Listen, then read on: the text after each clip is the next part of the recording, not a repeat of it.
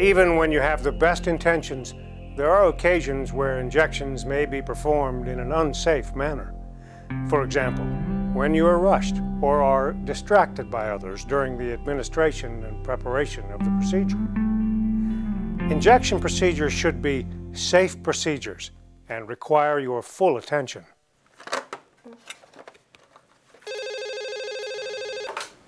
Gen Med. Oh no, I didn't know about that.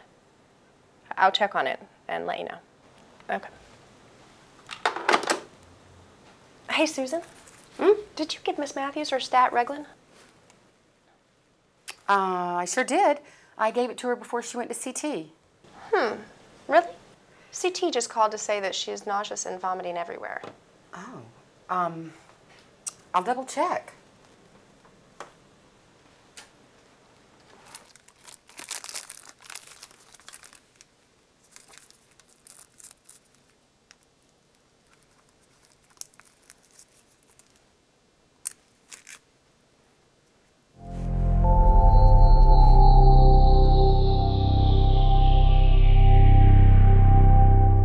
If you suspect medications or fluids were not prepared in a safe manner, then do not administer them. Additionally, it's easy to accidentally contaminate equipment or your clean hands when you're distracted by another task. The anesthesiologist is so focused on the spinal needle that he doesn't realize his gloved hand is being contaminated as it reaches across the table. Once the vial of medication is touched, it is now also contaminated. Accidental contaminations occur. The best way to prevent unintended errors is to aim for best practice safe injections all the time. To ensure safe injections, follow these simple and effective principles.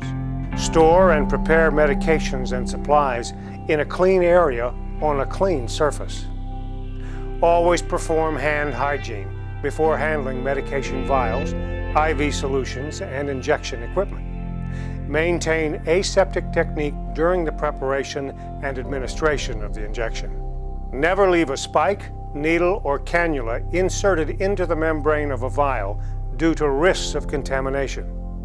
Always disinfect the access diaphragm of vials or IV ports with approved disinfectants before use. Finally, adhere to the principle of one vial, one needle, one syringe for one patient. This principle aptly summarizes the best practice that will always protect the safety of the patient. Always dedicate equipment to one patient and never reuse or share injecting equipment to save cost or to save time. Clearly label the syringes and vials with the name of the solution and the patient. Avoid multiple dose vials in all circumstances.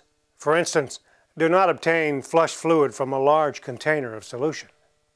If multi-dose vials must be used, it should only be used for one patient and then discarded. Each entry into the multi-dose vial must be performed with a new sterile needle and syringe.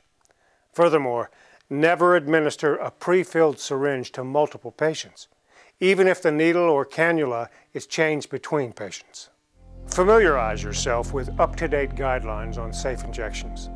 Consult the DICON website or recommendations from professional organizations such as APIC, Association of Professionals in Infection Control.